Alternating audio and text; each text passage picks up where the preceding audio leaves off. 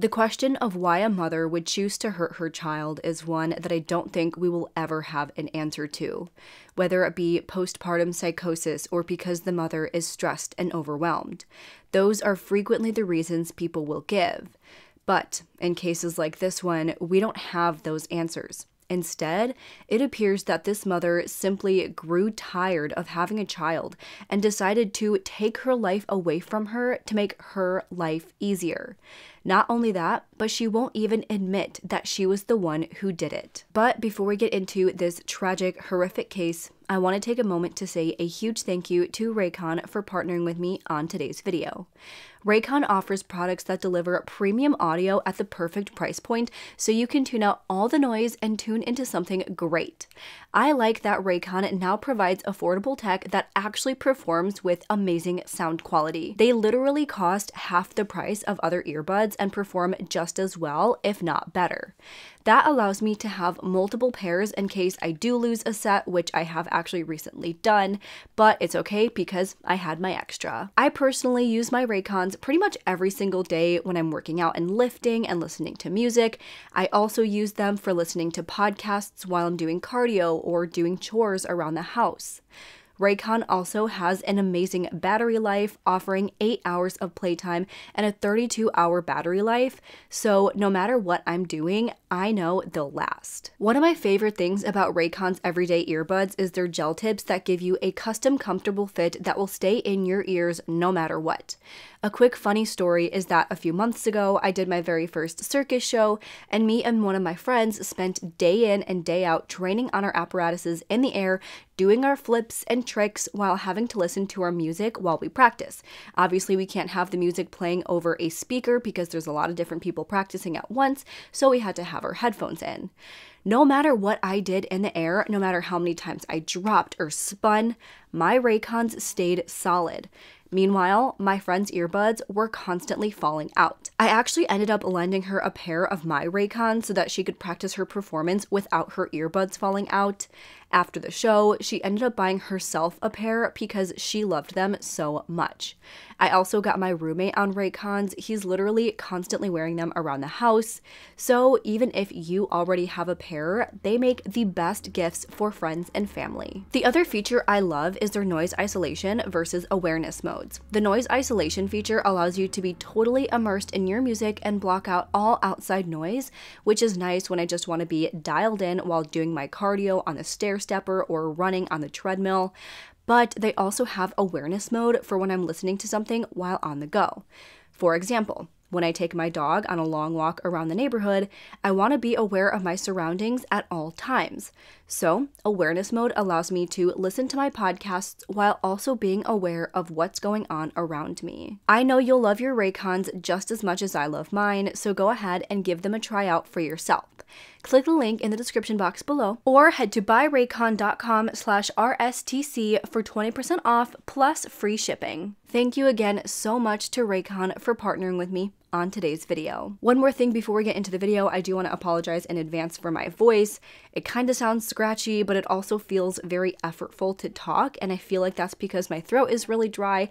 I think I'm probably getting sick. I sound a little bit stuffy as well, so I'm not exactly sure what's going on, but if it gets extra scratchy near the end of the video, I do apologize in advance. I might be getting sick for like the 5th time in the past year, which is really, really, really annoying, but it is what it is. That's what happens when you work in pediatrics, I guess. But anyways, with that being said, let's get into today's case.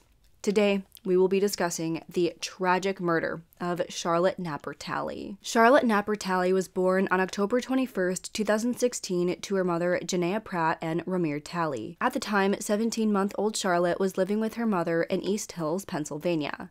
Not a lot is known about the relationship between Janaea and Ramir or how involved Ramir was in Charlotte's life, but unfortunately, in December of 2019, 24-year-old Ramir was killed in an officer-involved shooting.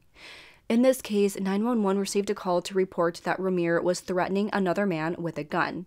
When police arrived, Ramir ran. There was a chase, but as Ramir was running away, he attempted to shoot at police, prompting the police to return fire, killing him.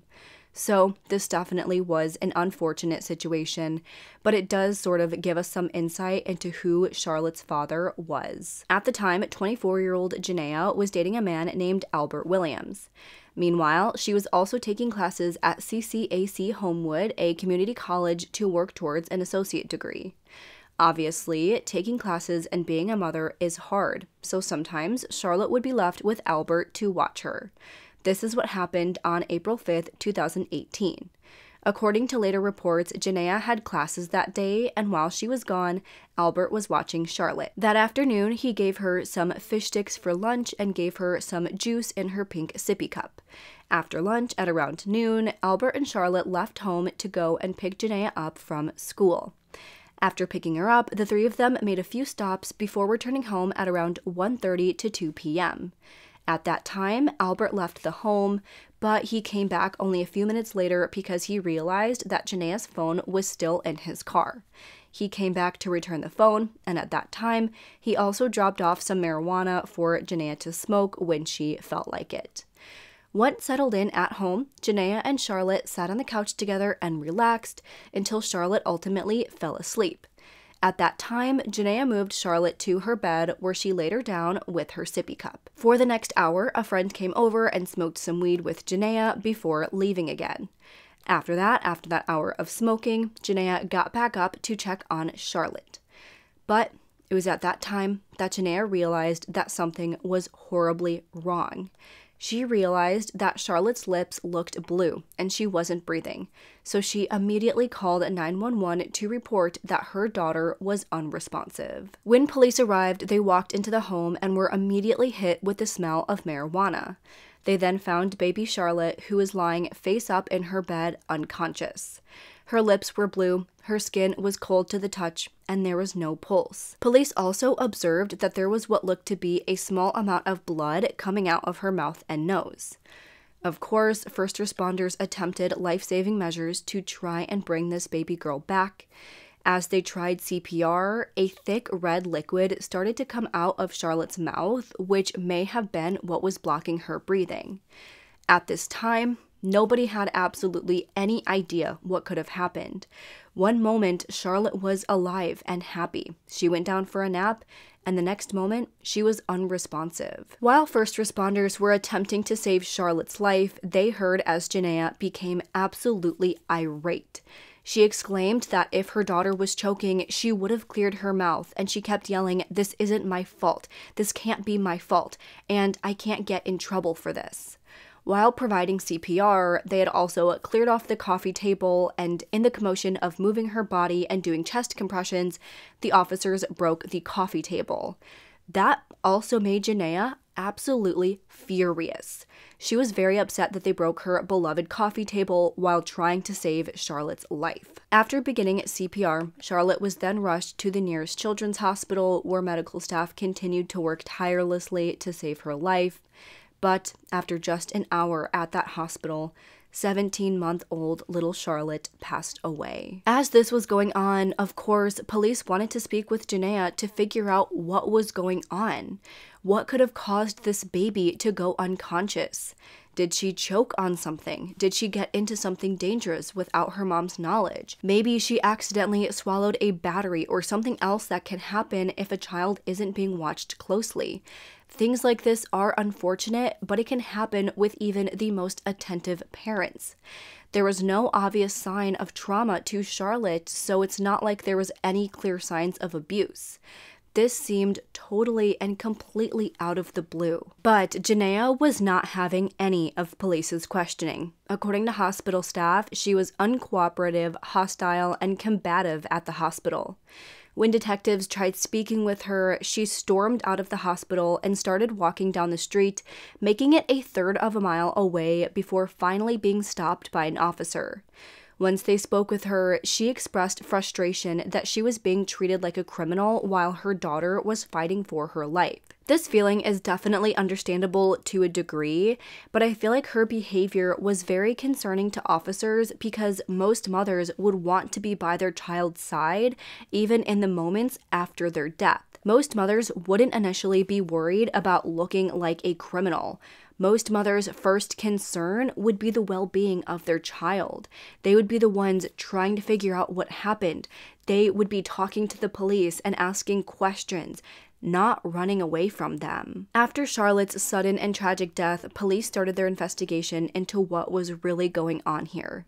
By the following day, April 6th, police executed a search warrant at the home where Charlotte first went unresponsive. Some of the evidence recovered from the scene included nighttime cold medicine, children's pain reliever, a small grape children's drink, a yellow sippy cup, a cigar wrapper containing marijuana, a marijuana grinder, and a pink sippy cup, which was found in Charlotte's bed.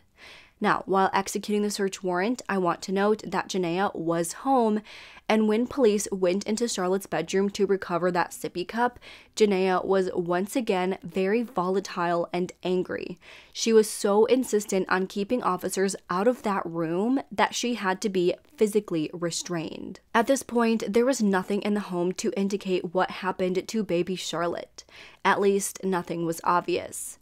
So, all of these items were sent off for testing, and in the meantime, Charlotte's body was sent to the medical examiner for an autopsy. The medical examiner found that the bottom of Charlotte's feet were dirty, and her fingernails were extremely long for a child of her age. There was also a small abrasion to the right side of her nose. These findings could indicate that maybe Janaea didn't pay the closest attention to Charlotte, forgetting to clip her fingernails. It's possible that the small abrasion to her nose could have been from her scratching herself with her long nails. But other than this, it appears that Charlotte was a healthy weight. She wasn't physically abused or neglected. There was no signs of trauma to the inside or outside of her body, so it appears that she was well cared for. They also found that there was a large amount of a very thick, syrupy liquid in her stomach, which is consistent with the fluid that came out of her mouth while receiving CPR. At first, her cause of death was left as undetermined once the autopsy was complete. But then, the toxicology report came back with very disturbing findings. Turns out, there was an incredibly high dose of fentanyl in Charlotte's system.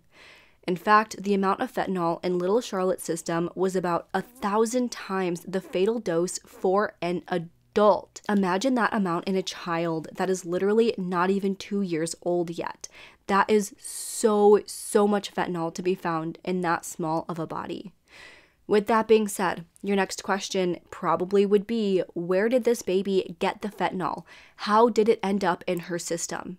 Well, after confiscating that pink sippy cup that Janaea was so hell-bent on officers not taking, it was sent off for testing. And it turned out that there was fentanyl in that sippy cup. So someone put fentanyl in that baby's sippy cup, she drank out of it, and then died as a result of fentanyl poisoning. Knowing all of this information, the medical examiner determined that the fentanyl poisoning was her cause of death, and the manner of death was ruled a homicide. Fentanyl doesn't just end up in a baby's sippy cup by accident.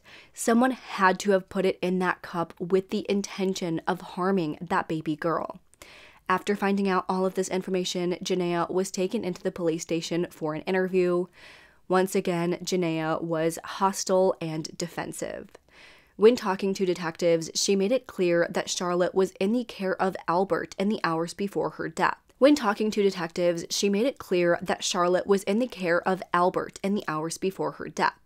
She said that she was at school when Albert gave her a sippy cup full of a liquid, specifically Happy Juice from Huggies. She said that she tried giving Charlotte a different juice in another sippy cup earlier, but Charlotte didn't want it. The only juice Charlotte drank that day was the juice that Albert gave her out of that pink sippy cup. She didn't put anything in that sippy cup that day before or after school, and she didn't know exactly what was in it. She completely left it up to Albert.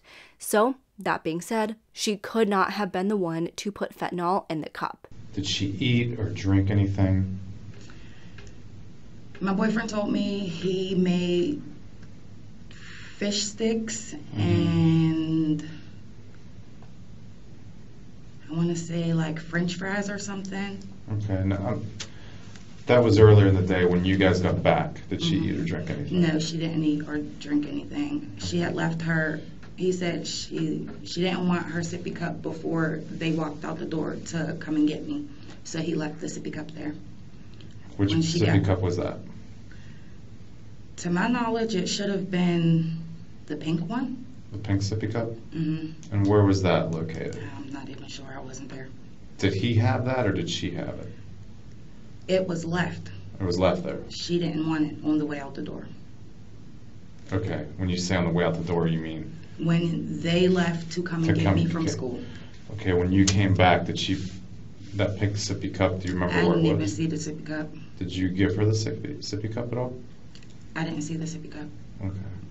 Did you put anything in the sippy cup? No, there was a red liquid in it, and I know we had Huggies. Yeah, I remember seeing some Huggies in there. To be more specific, Happy Drink Huggies. Is that what they're called? Mm-hmm. Police asked her about any purchases she made, saying if she got anything shipped to her internationally, because that could be how she got fentanyl if she ordered it from somewhere like China or Japan, but she denied having anything unusual shipped to her. There would be no reason like you would get any packages, say, from China or from Japan or anything like that. Like directly from them? Yeah. I don't think so. Okay. But to your knowledge, I ordered everything from Walmart. So just to be clear, the stuff that was in that sippy cup, you did put in or you did not? I did not. Okay.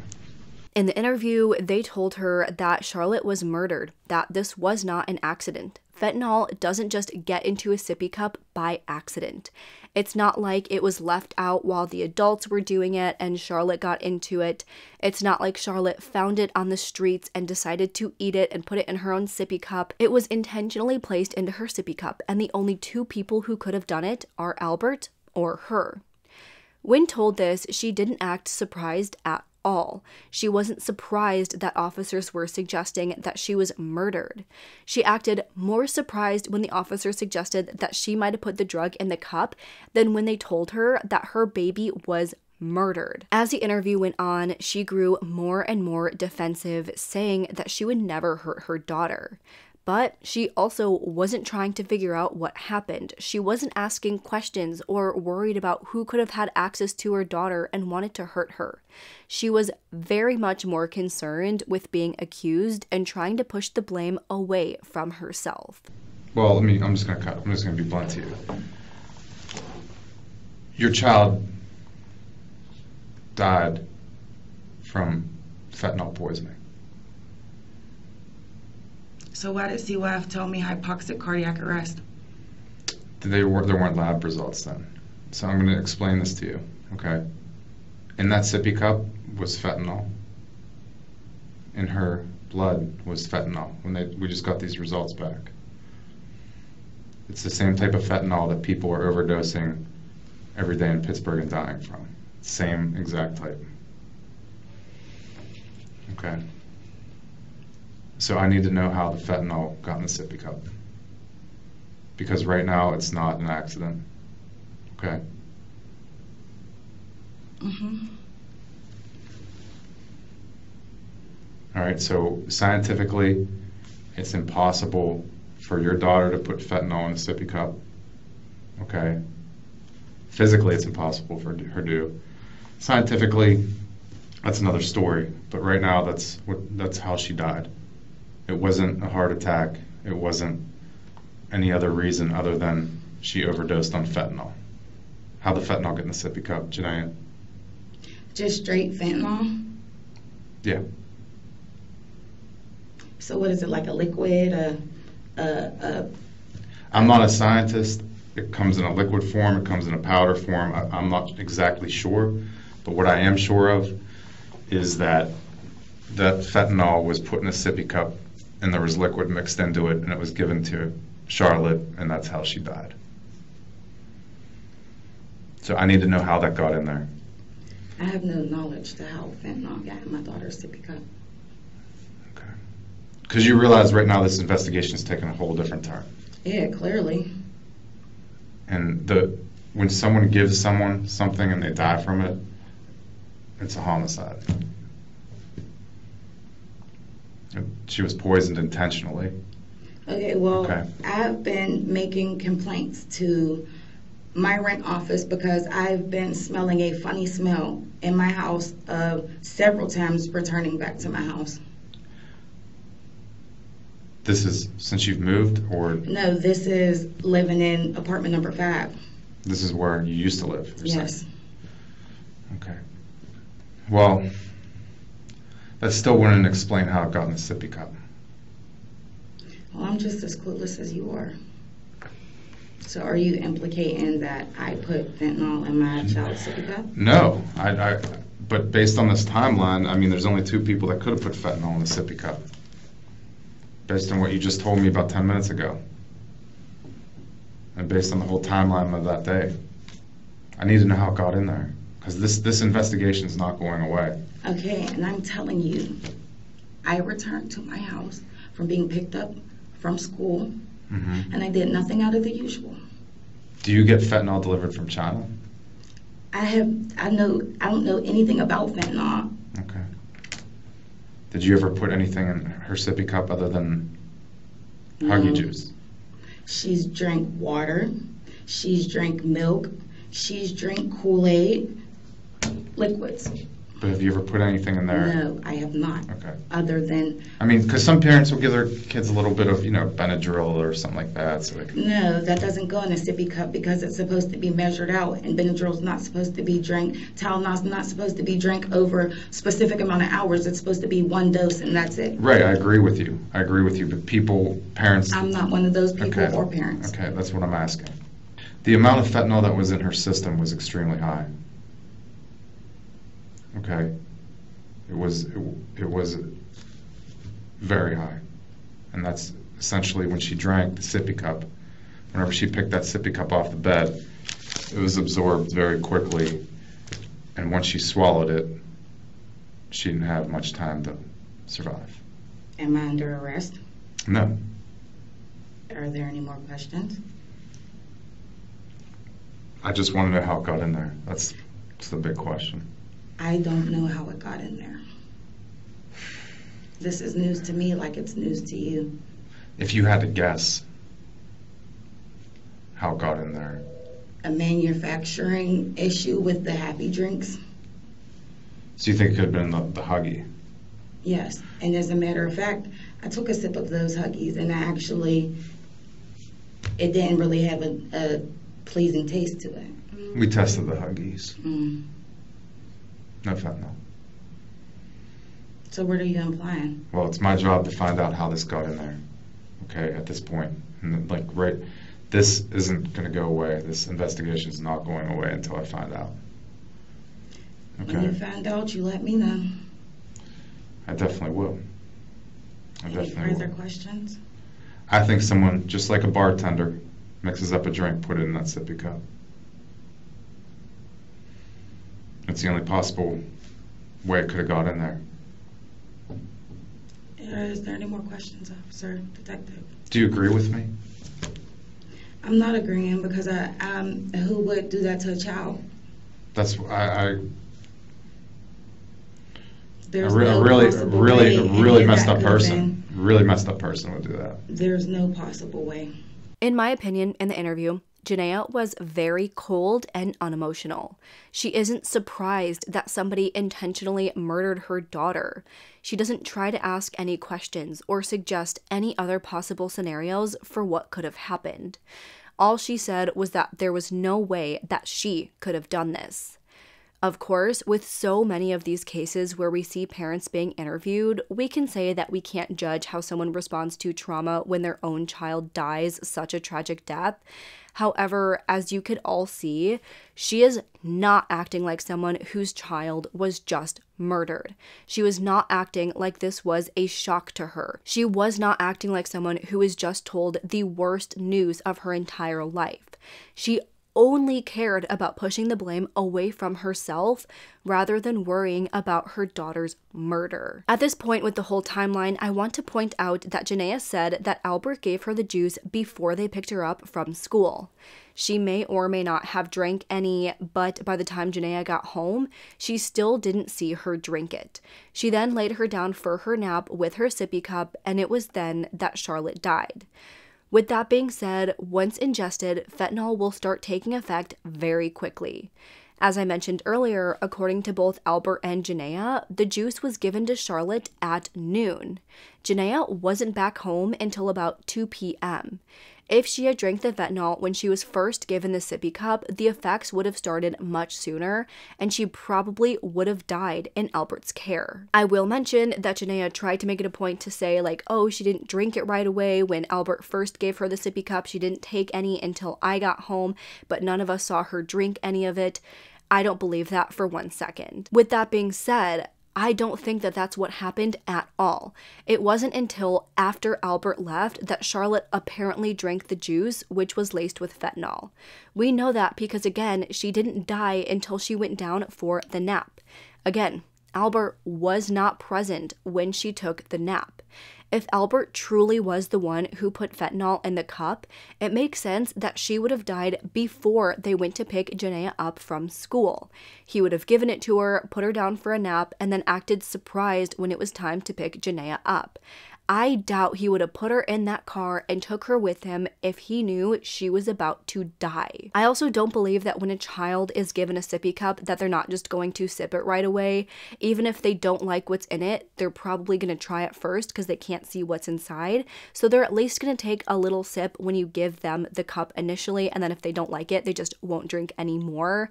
But I do not believe for a second that she didn't drink any of her juice when Albert gave it to her. All of this makes so much more sense that after Albert left, Janaea put fentanyl in that cup and then laid her down for a nap, knowing what would happen. I don't think Albert knew about any of this at all. In my opinion, I think that Janaea had everything to do with this, again, specifically waiting for Albert to leave before killing Charlotte, with Albert being none the wiser. Otherwise, the only other way this could have gone, in my opinion, is if they were both in on it. But if that were the case, I don't see why Janaea would have let Albert leave, knowing that they were both about to kill Charlotte. That gives him an alibi and makes it so he wouldn't be there when her body is found. If they were both in on it and clearly Janaea doesn't want to take the fall, why would she let Albert off the hook? She clearly is trying to pin this on him during that first interview, so if they were in on it together, I feel like she'd make this story a lot more believable and wouldn't have let him leave after they gave her the fentanyl. The reason she did it after he left, in my opinion, is because she didn't want him to know what she was doing. But that's just my opinion. What do you guys think? Either way, based on the evidence they found up to this point, police strongly believed that Janaea was the one who murdered her own baby girl, so she was arrested on charges of first-degree murder. While in jail awaiting her trial, according to the other inmates in the jail, Janaea talked a lot about her case. She told multiple other inmates that she didn't kill Charlotte. She also said she didn't mean to kill Charlotte. She said that she didn't die while Albert was caring for her, so he couldn't have been responsible. Then, in one of the most disturbing statements, she told one inmate, "I didn't want a damn girl anyways." If that doesn't scream guilty, I don't know what else does. By May 28, 2019, a little over a year after the death of 18-month-old Charlotte, Janaea's trial for murder started. The prosecution argued that Janaea murdered her baby daughter because Charlotte was getting in the way of Janaea's lifestyle. Janaea wanted to relax and smoke weed all of the time, and having a daughter gets in the way of that. So she murdered her daughter so she didn't have the responsibility of caring for her so that she could spend more time to herself. The prosecution argued that there is no way that anybody else could have put the drug into her juice. Albert had absolutely no motive to hurt Charlotte, a child that is not his and whom he has no obligation to care for. If he didn't want Charlotte around, he could have just left the relationship altogether. But even beyond the lack of motive, as we discussed earlier, the prosecution also said that it wasn't even possible for Albert to have been the one to drug her. If he was, she would have died almost immediately, long before Janaea even got home. And then if somehow Albert did it after picking up Janaea from school before he left, there was only a few minutes where he was even around, so there's a good chance she would have seen him slipping something into her sippy cup and would have been like, hey, what did you just do? So again, there's really no way Albert could have been the one who did this. So the only person who could possibly be responsible is Janaea. This was not an accident. There was enough fentanyl in that baby's cup to kill a horse. That is an intentional homicide. On the other hand, the defense continued to try and place the blame on Albert, arguing that Janaea would never want to hurt her daughter. Janaea was working. She was in college to improve herself, and she did her best to care for Charlotte. She was not the one who put fentanyl in her daughter's sippy cup. After a week of trial and hearing arguments from both sides, the jury went in for deliberations. And after deliberating, they actually decided that charges of both first or third degree murder weren't appropriate in this case. Instead, they found that Janaea Pratt was guilty of involuntary manslaughter. I haven't been able to find really anywhere how they came to that conclusion. My guess is they couldn't say for sure whether she intentionally killed her child with the fentanyl. I will note that throughout this whole thing, we've been saying that she had enough fentanyl in her system to kill a horse, or 1,000 times the lethal dose for an adult. But even that is a very, very small amount. It does not take much fentanyl at all to kill somebody, so that's how overdoses happen so often. That is why it is such a huge problem in the country right now, because people will take such a small amount, not knowing how potent it is, and still have it be way, way too much. It's not like they poured an entire gallon of fentanyl into this baby's sippy cup to get her to overdose on it. It really does take a very tiny amount. That being said, I could see how a jury would think that maybe Janaea just wanted Charlotte to sleep without actually intending on killing her. Yes, she drugged her, and that isn't okay, so she should be held responsible for that, but you can't say for sure whether she actually meant to kill her. I'm not saying that's how I feel in the slightest, but I could see that being an argument in the jury room. The other argument they could have made is that maybe Albert was the one who put fentanyl in it, and it just so happened that Charlotte didn't take any sips until after Albert left, and so it just so happened that he wasn't there when she died. I guess I could also see that being an argument. Either way, at her sentencing hearing, the judge expressed just how disgusted she is with Janaea. In her remarks, she stated, quote, "I am considering the violation of trust that you held towards your daughter. Charlotte is essentially just a forgotten victim here, but she looked to you and only you as her source of safety and protection and support." She said that any remorse Janaea has shown is, quote, "nothing more than a box to be checked on your list of things to do when you show up at a sentencing. I find you to be a callous, cold-hearted, and remorseless person." With that being said, the judge issued 24-year-old Janaea Pratt a sentence of 5 to 10 years behind bars, which to me, and I'm sure most of you will agree, is not nearly enough. In my opinion, I do think she intentionally killed her daughter. I think she probably was just tired of being a mother and somehow obtained the fentanyl and decided that she was just going to get rid of her, thus allowing her to live the carefree, relaxed life she wanted. I don't think anybody would give a child fentanyl with any purpose other than murder. If she just wanted to put Charlotte to sleep and make sure she stayed asleep for a couple hours, you can literally use Benadryl, cough syrup, or over-the-counter sleep aids. Literally so many other things other than fentanyl. You have to jump through so many hoops to get your hands on fentanyl and then administer it to a child, versus you could just go to the store and get an over-the-counter sleep aid if you really just want her to go to sleep. I am not condoning drugging your child to put them to sleep in any way, shape, or form. I think it's wrong. You should not be doing that. But if you're going to, you're not going to use fentanyl. So in my opinion, this was 100% an intentional murder. Again, I understand how the jury came to their decision, but I do not agree with it in the slightest. It's very disturbing to know that regardless of if Janaea serves 5 or 10 years, she will be out in her 20s or 30s.